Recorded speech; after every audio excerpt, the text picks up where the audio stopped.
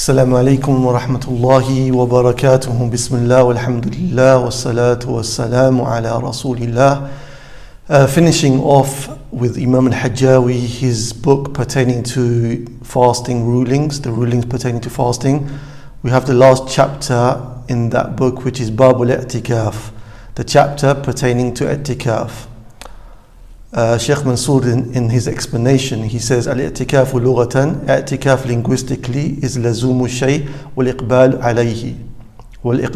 alayhi, is to be attached to something or committed to something and to be iqbal alayhi, to go forward with the action. يقال اعتكف فلان بمكان كذا إذا أقام به. A person has made i'tikaf if he has committed himself to a particular place. وَلَمْ يَخْرُجْ عَنْهُ, and he hasn't left that place. وَمِنْهُ قَوْلُ إِبْرَاهِيمَ عَلَيْهِ السَّلَامِ, and from it is the statement of Ibrahim alayhi salam in Surah Al-Anbiya, مَا هَذِي تَمَاثِيلُ الَّتِي أَنْتُمْ لَهَا آكِفُونَ. Ibrahim alayhi salam said, what are these statues that you are making i'tikaf of? Meaning you have committed yourself to these statues. آكِفُون. فالعاكف على شيء هو المقيم عليه. So the akif, the one who is making i'tikaf, he is the one who is committed to that thing and attached to that thing. شرعا, technically the definition is لزوم مسجد لطاعة الله تعالى, to commit yourself to the masjid in order to worship Allah subhanahu wa ta'ala. الاعتكاف ثابت بالكتاب والسنة والإجماع. I'tikaf is legislated via the Quran, the kitab, via the sunnah, and via the ijma', the consensus. فمن الكتاب, so as for the kitab, the book of Allah Azza wa Jal, we have in Surah Al-Baqarah, وَلَا تُبَاشِرُوهُنَّ وَأَنْتُمْ آكِفُونَ فِي الْمَسَاجِدِ. Allah subhanahu wa ta'ala says, do not approach your wives sexually whilst you are making i'tikaf in the masajid. And from the sunnah, many ahadith of the Prophet sallallahu alaihi wasallam that we will touch upon in a while. And the third thing, the ijma' of the ulama, the consensus of the ulama. نَقَلَهُ جَمَاعَةً كَإِبْنِ مُنذِرٍ. So a group of ulama, they brought about that there is a consensus on this. From them is the Imam Ibn Mundhir and the Imam Ibn Abdul Barr and Imam al-Nawawi, also Imam Ibn Hajar al-Asqalani, rahmatullah alayhim jami'an. May Allah have mercy on all of them. And there were others from amongst them too. So the author, he said, لزوم مسجد, to be confined and attached and committed to a masjid. خرج به ما لو لزم غير المسجد. So obviously this excludes if a person had made i'tikaf or had been committed to other than a masjid. كالدار, like a house, or madrasa, or a school, or musalla, or a prayer place which is not a masjid. فَكُلُّ هَذَا لَا يُسَمَّ اعْتِكَافًا. So all of these things are not considered to be i'tikaf. And the question to yourselves is why? Why is it not to be considered as i'tikaf? These places. I just mentioned to you a verse from the Quran. The proof is in that verse if you recall it. So these places are not considered i'tikaf. The reason being because Allah said in the Quran, that verse, وَلَا تُبَاشِرُهُنَّ وَأَنْتُمْ آكِفُونَ فِي الْمَسَاجِدِ, and don't have sexual relationships with your wives whilst you are mu'takifin, whilst you are in i'tikaf in the masjid. So the verse mentioned that it was to do with the masjid. So outside of the masjid, it's not considered i'tikaf. Sheikh Amir Bahjat, Hafidhullah Ta'ala, in his explanation of this book, al-Mustaqnia, he said that any length of time that you make i'tikaf for, as long as it's considered to be a length of time, in something which is reasonable, like an hour or so and above an hour, then that is considered to be i'tikaf. So if somebody was to make i'tikaf in the masjid for only an hour and above, then that would be considered as valid. The author, he said, طَاعَةٌ لِلَّهِ تَعَالَى. So this i'tikaf, it is done as obedience to Allah subhanahu wa ta'ala. Okay, so this is the maqsood min al-i'tikaf, وَهُوَ التَّفَرُّقُ لِعِبَادَةِ اللَّهِ ta'ala. So this is the intent of the i'tikaf. It is not to go and meet your friends. It is not to go and have a semi-holiday in the masjid where you can catch up with people that you haven't seen for a whole year. Rather, it is to free yourself to worship Allah subhanahu wa ta'ala. So if somebody just goes into the masjid and he ends up sleeping in the masjid for 6 hours, then that is not i'tikaf, because he didn't do it in order to worship Allah subhanahu wa ta'ala. The author, he said, masnunun, meaning that this is from the sunnah of the Prophet ﷺ. Al-i'tikaf masnunun bi ijma' al-ulama. So this is something which has consensus of the scholars in Islam, that it's sunnah for the person to do i'tikaf. And from the evidences of this is that the Prophet ﷺ himself did it, and he continued to do it as long as he was alive, sallallahu alaihi wasallam. So we have the hadith in Bukhari narrated by Abi Sa'id al-Khudri radiyallahu anhu, who said that the Prophet sallallahu alaihi wasallam كان يعتكف في العشر الأوسط من Ramadan, that the Prophet sallallahu alaihi wasallam used to make i'tikaf in the middle 10 days of Ramadan. فاعتكف عاما حتى إذا كان ليلة 21. So the Prophet ﷺ, he made i'tikaf 1 year until it was the 21st night of Ramadan. وهي الليلة التي يخرج من صبيحتها من اعتكافه. And it is the night, the 21st night, the morning of it, when the Prophet ﷺ would leave his i'tikaf of the middle 10 days in Ramadan. So the Prophet ﷺ said, "Man kana i'takafa ma'i," whoever had made i'tikaf with me in these middle 10 days, فَلْيَعْتَكِفْ الْعَشْرَ الْأَوَاخِرِ, then now let him do the last 10 days with me. So from that point on, the Prophet ﷺ, not only did he used to do the middle 10 days, but now he moved on to doing the last 10 days of Ramadan, and this was something from his sunnah. And Imam al-Zuhri, one of the famous imams in Islam, it's mentioned by Ibn Hajar al-Asqalani, Fath al-Bari, volume 4, that Imam al-Zuhri, he said, عَجِبًا لِلْمُسْلِمِينَ, he said, strange and odd is the affair of the Muslims. تَرَكُوا الْاعْتِكَاف, they left alone this act of i'tikaf, when Nabi sallallahu alayhi wasallam لم يتركه منذ دخل المدينة حتى قبضه الله تعالى. And the Prophet sallallahu alayhi wasallam never left of i'tikaf from the day he entered Medina until Allah subhanahu wa ta'ala took his soul. So it's something which is well established by the action of the Prophet sallallahu alayhi wasallam.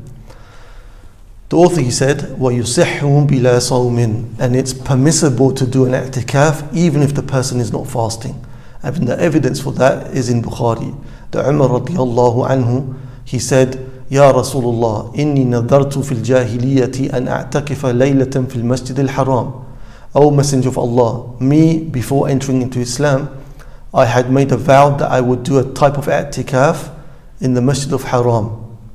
So the Prophet ﷺ said, "Awfi binadhrika," fulfill your vow. So here in this hadith we can see that the fasting was not told to Umar radiyallahu anhu by the Prophet ﷺ. The Prophet ﷺ said to Umar, fulfill your vow of making i'tikaf, and he didn't establish the condition that you have to be fasting to do so. And also, Shaykh Mansour, he said, وَلِأَنَّ الصَّوْمَ عِبَادَةٌ مُسْتَقِلَّةٌ بِنَفْسِهَا فَلَا تَكُونَ شَرْطًا لِصِحَّةِ الْاعْتِكَافِ. And also because the fasting is an independent act of worship, so it's not considered to be a condition for i'tikaf. Thirdly, لِوُرُودِهِ أَنْ بَعْضِ الصَّحَابَةِ, and also we have this statement from some of the companions radiyallahu anhum, like Ibn Abbas radiyallahu anhuma, who said, لَيْسَ عَلَى الْمُعْتَكِفِ صِيَامٌ إِلَّا أَنْ يَجْعَلَهُ عَلَى نَفْسِهِ. He said it's not incumbent upon the person who is making it i'tikaf to fast, unless that person makes it incumbent upon himself. And this was mentioned by Imam al-Hakim in his Mustadrak. And also Allah subhanahu wa ta'ala says in the Quran, وَأَنْتُمْ آكِفُونَ فِي الْمَسَاجِدِ فَقَدْ دَلَّ إِطْلَاقُ الْآيَةِ عَلَى مَشْرُوعِيَّةِ الْاعْتِكَافِ بِلَا صَوْمٍ. So this verse, وَأَنْتُمْ آكِفُونَ فِي الْمَسَاجِدِ, where Allah said, and you are making i'tikaf in the masjid, it's a general verse, and it doesn't mention that you are making i'tikaf whilst you are fasting. Okay, so the point is that the person can make i'tikaf without fasting, as mentioned by our author and all the points that we mentioned. There is another riwayah, another narration of Imam Ahmad in the madhab that says that as-sawm shartun li-sihhati al-i'tikaf, that fasting is a condition for the validity of i'tikaf. This is a second narration that Imam Ahmad mentions, and it's held by Ibn Taymiyyah rahimahullah ta'ala, and also is the madhab of Imam Malik. However, the official opinion we have explained. The author, he said, وَلْيَلْزَمَانِ بِالنَّذَرِ. The author, he's saying that these two things are incumbent if the person makes a vow to do them. So he's referring to the fact that if a person makes a vow that he's going to fast, then that vow is incumbent. If a person makes a vow that he's going to make i'tikaf, he's going to do i'tikaf, then that also is incumbent. If a person makes a vow that he's going to do both of them together, then that is also incumbent. So the Prophet ﷺ said in Bukhari, "Man nadhara an yuti' Allah Ta'ala falyuti'hu." That whoever has made a vow to obey Allah subhanahu wa ta'ala with a particular act of worship, then he should fulfill that act of worship to Allah subhanahu wa ta'ala. So the author, he says, وَلَا يَصِحُّ إِلَّا فِي مَسْجِدٍ يُجَمَّعُ فِيهِ. And it's not permitted in a masjid, meaning that it's not permitted in any masjid to make i'tikaf except for the one which has the daily prayers established in it. Okay? And the evidence for this is where the Prophet, where Allah subhanahu wa ta'ala says in that verse in Surah Al-Baqarah that we've quoted a few times, وَلَا تُبَاشِرُوهُنَّ وَأَنْتُمْ آكِفُونَ فِي الْمَسَاجِدِ. And don't have relationships with your wives whilst you are making i'tikaf in the masajid. خصهم بذلك فأفاد بمفهوم الحال أنه لا اعتكاف في غير المسجد. So the statement of Allah subhanahu wa ta'ala whilst you are in the masjid is a description of a state of being, that the i'tikaf is whilst you are in the masjid. So it's as though Allah subhanahu wa ta'ala is alluding to the fact that i'tikaf is only to be done in the masjid. So that is the reality of the situation, that i'tikaf is only to be done in the masjid, and it's only to be done in a masjid wherein the 5 daily prayers are held. We have in Abi Dawood, we have the hadith from Aisha radiyallahu anha, وَلَا اعْتِكَافَ إِلَّا فِي مَسْجِدٍ جَامِعٍ, where she said that there is no i'tikaf except in the masjid where people, they pray the 5 daily prayers in congregation. So the ضابط المسجد الذي يعتكف فيه أن يكون مسجدا تصلي فيه الجماعة. So the ضابط, the regulating rule of which masjid is permissible to make i'tikaf in, is the one that 5 daily prayers are taking place there. And as Shaykh Amir Bahajat, he mentioned that it doesn't have to have Salatul Jum'ah. Salatul Jum'ah doesn't have to be in that masjid. But what has to be in that masjid where are you making i'tikaf is that the 5 daily prayers are established there. Question to yourselves, a man is traveling, okay, and he finds whilst he's traveling, he comes across an empty masjid. So he decides to stay in that masjid for about 5 to 6 hours and making i'tikaf there. Is his i'tikaf valid for him or not? Is his i'tikaf valid for him or not? So we said that i'tikaf has to be in a masjid where there's 5 daily prayers. However, this person is traveling. So upon the traveler, it's not an obligation to pray in the masjid, right? It's not an obligation for the traveler to pray in a masjid where there is jama'ah, where there is congregation. So therefore, in this situation and a few others, the person is exempt from the ruling that we mentioned before, that the i'tikaf has to be in a masjid where there is salatul jama'ah 5 times a day. And also, we need to mention that for a person to have a valid i'tikaf, that of course the person has to have the niyyah, the person has to have the intention to make i'tikaf for Allah subhanahu wa ta'ala. So the author, he says, إِلَّا الْمَرْأَةُ فَفِي كُلِّ مَسْجِدٍ سِوَى مَسْجِدِ بَيْتِهَا, except for a woman. So he's excluding the woman from the previous rule of where i'tikaf can be made. He said, except for a woman can make i'tikaf in any masjid except for the masjid of her house, right? So يصح اعتكافها في كل مسجد وإن لم تقم فيه الجماعة لأنها لا تجب عليها الجماعة. So the reason is because that Salatul Jama'ah is not obligatory upon the woman. Congregation Salah is not obligatory upon a woman, therefore she can make the i'tikaf in any masjid apart from the masjid of her house. Okay. نعم. وذلك لأنه لو جاز ذلك لاعتكف أزواج رسول الله صلى الله عليه وسلم في بيوتهن ولو مرة واحدة تبيينا للجواز. Had it been permissible for a woman to make i'tikaf in her prayer place in her house, then the wives of the Prophet sallallahu alaihi wasallam would have done that at least once to show the permission or the permissibility of doing that. Because for the woman, from the greatest of places for her to pray is to pray in her house and not in the masjid. The Prophet ﷺ said that to them whilst they were around the masjid of the Prophet ﷺ. So the Prophet ﷺ would remind the women that for you to pray in your houses is better for you to pray in the masjid, though he didn't forbid them from doing so. So going back to the point of evidence, the fact that the wives of the Prophet ﷺ never took it upon themselves to make i'tikaf in their prayer places at home means that it's not permissible. And also adding to that is any other musallayat, any other prayer places which are not masajid. Okay, they are just general open prayer rooms like at work or in a madrasa. These also are not acceptable to make i'tikaf for the woman there. The author, he said, وَمَنْ نَذَرَهُ أَوْ صَلَاةَ فِي مَسْجِدِ غَيْرِ ثَلَاثَةٍ لَمْ يَلْزَمْهُ فِيهِ. So I'm just changing the way that the author has made this statement to make it more comprehensible. The author, he said, whoever has vowed to do the i'tikaf or to do a prayer in a masjid other than the three, then his i'tikaf, his vow of i'tikaf, and his vow to make a prayer in other than the three masjids is not incumbent upon him. Lam yalzamhu fihi, is not incumbent upon him to fulfill that vow in that place. So he still has to fulfill the vow that he's made upon himself to do i'tikaf or to pray, but it doesn't have to be in the three masjids, right? It can be in any other masjid. So what are these three masjids? They are وَأَفْضَلُهَا مَسْجِدُ الْحَرَامِ. The best of these masjids from the three is the Masjid al-Haram in Mecca, and then it's the Masjid al-Nabi sallallahu alaihi wasallam in Medina, the Masjid of the Prophet sallallahu alaihi wasallam in Medina, fal-Aqsa, and then the last of them in virtue is the Masjid al-Aqsa.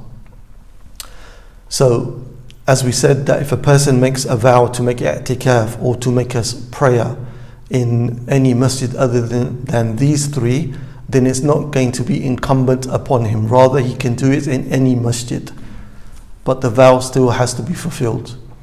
In Bukhari and Muslim, we have the hadith of Abu Hurairah radiyallahu anhu, who said that the Prophet sallallahu alayhi wasallam said, لا تشد الرحال إلا إلى ثلاثة مساجد المسجد الحرام ومسجد الرسول صلى الله عليه وسلم ومسجد الأقصى. That the Prophet sallallahu alayhi wasallam said in this hadith, do not embark upon a journey specifically to any masjid other than the three masjids, Masjid al-Haram and the Masjid of the Rasul sallallahu alayhi wasallam and the Masjid al-Aqsa. So you cannot intend to pray in the sense of thinking that there is virtue in praying in a particular masjid and traveling to that masjid other than the three that were mentioned in the hadith. The author, he said, وَإِنْ عَيَّنَ الْأَفْضَلِ لَمْ يَجُزْ فِي مَا دُونَهُ وَعَكْسُهُ بِعَكْسِهِ. If you make the intention with regards to these three masajid that have these virtues, the Masjid of the Haram, the Masjid of the Prophet ﷺ, and Masjid al-Aqsa. So if you make the intention to pray, for example, in Mecca, right? You make the vow that you're going to pray in Mecca, then it's not allowed for you then to pray either in Medina or in Masjid al-Aqsa because they are less in virtue. However, the opposite is allowed. If you make the intention to pray in Masjid al-Aqsa, which is the least of them in virtue, you can then make it also, you can fulfill your vow in the Masjid of the Prophet ﷺ or in the Masjid al-Haram in Mecca. But you can't do it the opposite way. You can't do it the opposite way. So, an evidence for that is the hadith collected by Imam Ahmad and Abi Dawood, where Jabir ibn Abdullah radiyallahu anhu said, أَنَّ رَجُلٌ قَامَ يَوْمَ الْفَتْحِ, that a man stood up on the day of Fath, the day that the victory was given to the Prophet ﷺ conquering Mecca. He said, Ya Rasulullah, he said, O Message of Allah, inni nadartu lillahi an in fataha Allahu alayka Makkata. He said, O Messenger of Allah sallallahu alaihi wasallam, I made a vow to Allah Azza wa Jal that had Allah subhanahu wa ta'ala given you the victory over Mecca, and usalli fi Bayt al-Maqdis rak'atayn, that I would pray, and usalliya fi Bayt al-Maqdis rak'atayn, that I would pray in Masjid al-Aqsa, Bayt al-Maqdis, 2 rak'ah. فقال, so the Prophet ﷺ said, صلي ها هنا. So the Prophet ﷺ, always wanting ease for his ummah and his companions, said, pray them here, pray them in Mecca. ثم أعاد عليه. And then the man, he again repeated to the Prophet ﷺ what he had said, that he made the intention, the vow to pray 2 rak'ah in Masjid al-Aqsa. The Prophet ﷺ said, صلي ها هنا, pray them here. ثم أعاد عليه. Then the man said it a third time. So the Prophet ﷺ said, شَعْنُكَ إِذًا, then it's up to you, do as you wish. فَدَلَّ عَلَى أَنَّهُ إِذَا نَذَرَ الْأَدْنَى جَازَ الْأَعْلَى وَلَا عَكْسٍ. So the evidence from the hadith for what the author is saying, that if you choose the lower place, you're allowed to do it in the higher place of virtue. Because the man wanted to do it in Masjid al-Aqsa, and the Prophet ﷺ was guiding him to do it in Masjid al-Haram. Okay? The author, he said, وَمَنْ نَذَرَ زَمَنًا مُعَيِّنًا دَخَلَ مُعْتَكَفَهُ قَبْلَ لَيْلَتِهِ الْأُولَى وَخَرَجَ بَعْدَ آخِرِهِ. Whenever you intend to make i'tikaf, okay, you've made a vow to make i'tikaf for a particular duration of time, let's say 10 days to make it easy, then you have to enter into the i'tikaf in the masjid before the maghrib of that first night. Okay, before the maghrib of the first night of the 10th. And you have to leave then on the last of them. So for example, Shaykh Mansour, he says, if a person says, لِلَّهِ عَلَيَّ أَنْ أَعْتَكِفَ الْعَشْرَ الْأَوَاخِرِ مِنْ رَمَضَانِ, I have vowed to Allah Azza wa Jal that I'm going to make i'tikaf in the last 10 days, 10 nights of Ramadan. فَالْوَقْتُ لِأَعْتِكَافِ حَيْنَهَا يَبْدَأ مِنْ غُرُوبِ الشَّمْسِ لَيْلَةِ الْعَشْرِ. So it starts from before Maghrib of the 10th of the 20th night, the first of the 10 nights, إِلَى غُرُوبِ الشَّمْسِ مِنْ آخِرِ يَوْمٍ مِنْهَا, until the sunset of the last of those 10 nights. Question to yourselves, when is it mustahab? When is it recommended? Because what we just mentioned now is the ruling of when it should be done, right? But then it's also when is it recommended? The question to yourselves, when is it recommended by all of the madhahib? And we mentioned this in the Bab Salat al-Eidain, in the chapter pertaining to the two Eid Salahs. When is it recommended for the person to leave his i'tikaf? When is it mustahab? So after Maghrib is what we've mentioned already, that you have to enter, if you've made a vow, you have to enter before the 10 days, before the Maghrib of the first 10 nights, and then you leave at the last Maghrib of the 10 nights. However, the majority of the ulama and the Hanbalis, they say that it's highly recommended that the person leaves his i'tikaf once the Salatul Eid is going to be established. So he goes to the i'tikaf, he goes to the Salatul Eid with the clothing that he was wearing for his i'tikaf. This is something which is highly recommended. The author, he says, وَلَا يَخْرُجْ الْمُعْتَكِفُ إِلَّا لِمَا لَا بُدَّ مِنْهُ. And the one who made this vow of i'tikaf, he doesn't leave his i'tikaf except for that which is incumbent for him to leave for, except for that which is a necessity. So he cannot leave the i'tikaf except for that which is a necessity. Because lubth fil masjid, remaining in the masjid, is a rukn, is a pillar of the i'tikaf. So if somebody leaves the i'tikaf, then it's like he has broken that rukn, that pillar of the i'tikaf.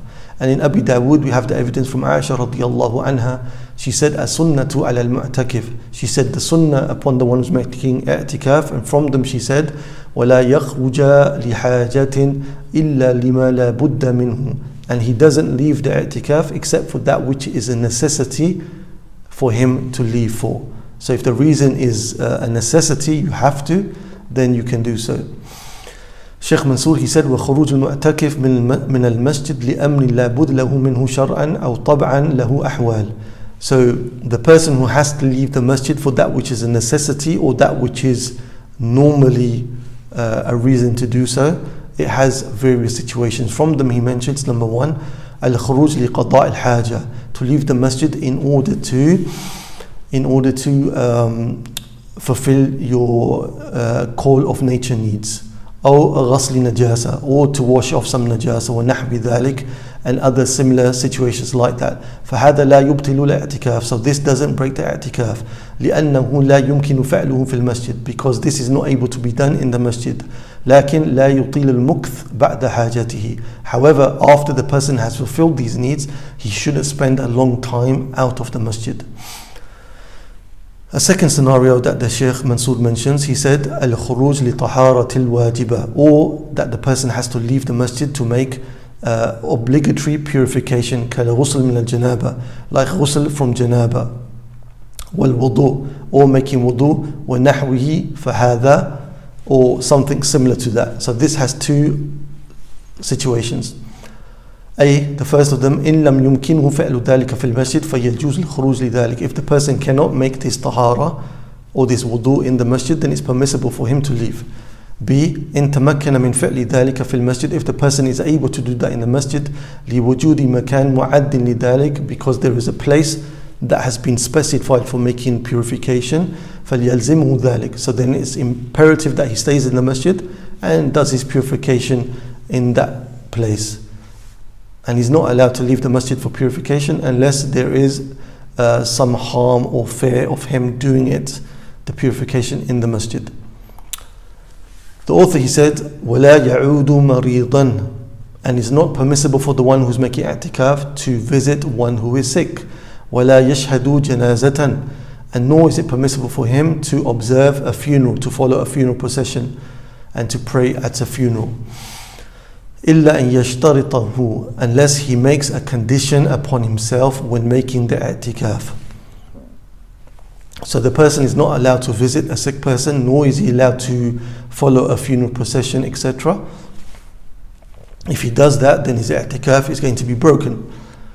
However, if he makes a condition, then he's allowed to do so. So let's first take the evidence to say that it's not allowed to be done. The hadith in Abi Dawood of Aisha radiyallahu anha, she said, قالت كان النبي صلى الله عليه وسلم يمر بالمريض, that the Prophet صلى الله عليه وسلم would pass by somebody who is sick, وهو معتكف, and he was in the masjid making i'tikaf, فيمر كما هو ولا يعرج يسأل عنه. And when the Prophet صلى الله عليه وسلم had seen the sick person, maybe through whether it was in the masjid or out of the masjid through the window, the Prophet ﷺ wouldn't leave his i'tikaf, his place of i'tikaf, to go and ask about the sick person. And also she said, radiyallahu anha, as-sunnatu ala al-mu'takif an la ya'uda maridan wa la yashhad janazatan. She said that the sunnah, not in the same hadith, in another hadith, Aisha radiyallahu anha, she said that the sunnah upon the person making i'tikaf is that he doesn't visit a sick person, nor does he follow a funeral procession, unless he makes a shart, unless he makes a condition upon himself that he is able to do so. Like, for example, if somebody who is sick passes away, then I'm going to go and attend a funeral procession. Or if somebody is really sick, I'm going to go and visit them. وَيَدُلُّ لِلْإِشْتِرَاطِ قَوْلُهُ صَلَّى اللَّهُ عَلَيْهِ وسلم, and the evidence for making ishtirat, the evidence for making a condition which allows you to leave the i'tikaf for such matters, is the hadith of the Prophet sallallahu alaihi wasallam, where he said, al-Muslimun ala shurutihim, that the Muslims are upon their contractual conditions. Like whatever a person has agreed to in a contract, then that is what a Muslim is upon, in terms of validity that he must fulfill, and in terms of what is allowed for him. Al-Muslimuna ala shurutihim. So obviously, hada amun yashmal al-i'tikaf. This is general and it includes the conditions or the contractual nature of i'tikaf, that a person can make it a condition upon himself to leave i'tikaf for certain reasons. And also from the companions, Daba'a bint Zubair radiyallahu anha qalat, this female companion, she said, Ya Rasulullah, inni uridu al-hajj wa ajiduni shakiya. She said, O Messenger of Allah sallallahu alaihi wasallam, I want to do hajj, but I find myself in a lot of pain. فقال لها النبي صلى الله عليه وسلم, so the Prophet صلى الله عليه وسلم said to her, Hujji washtariti, make hajj, but make a condition upon yourself. قولي اللهم محلي حيث حبستني.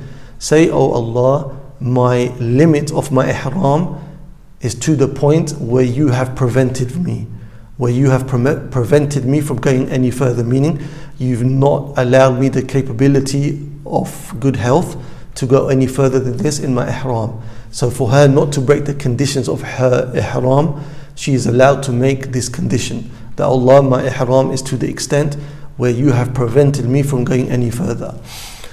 So this hadith is in Bukhari Muslim. وَإِذَا جَازَ الْإِشْتِرَاطُ فِي الْحَجِّ مَعَ وُجُوبِ الْمَضِي فِي نَفْلِهِ ففي الاعتكاف من باب الأولى. So Shaykh Fahd al-Mutiri, in explaining this, Hafidahullah, he said if it's permissible to do this in Hajj, and it's known that in Hajj, even in the Nafil, that when the Hajj is broken, that you still have to continue the Hajj, you still have to fulfill the Hajj, you have to complete the rites, then more so with regards to the bab, with that which is less than Hajj, which is i'tikaf.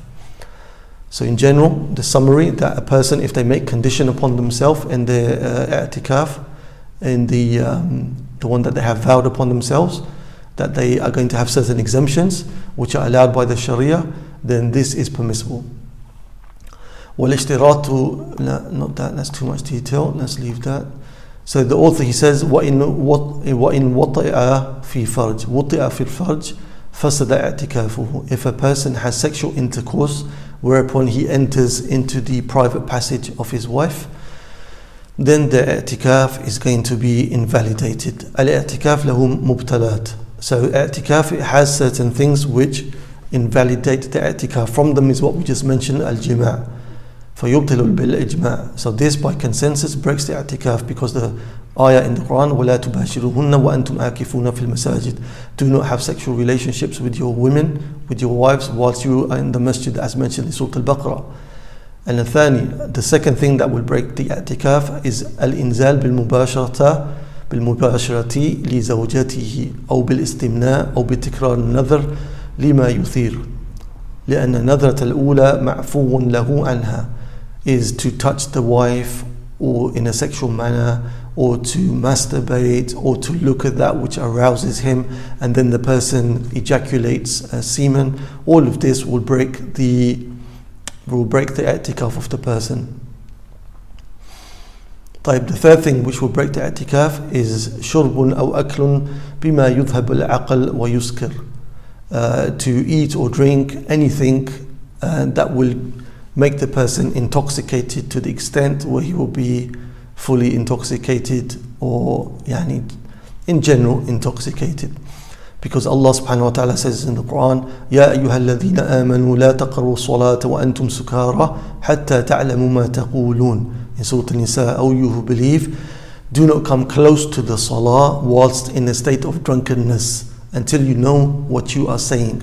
So how is this a proof for the fact that the person, if they are intoxicated, then this breaks the i'tikaf? Again, the verse says, O you who believe, do not come close to the salah whilst you are in state of intoxication, until you know what you are saying. So how is this then used as a proof, though it's talking about salah? How is it used as a proof that if a person is intoxicated while in i'tikaf, it will break the i'tikaf? طيب, the ulama, they say, وَالنَّحْيِ عن قربان الصلاة حال السكر يستلزم النهي عن قربان مواضعها.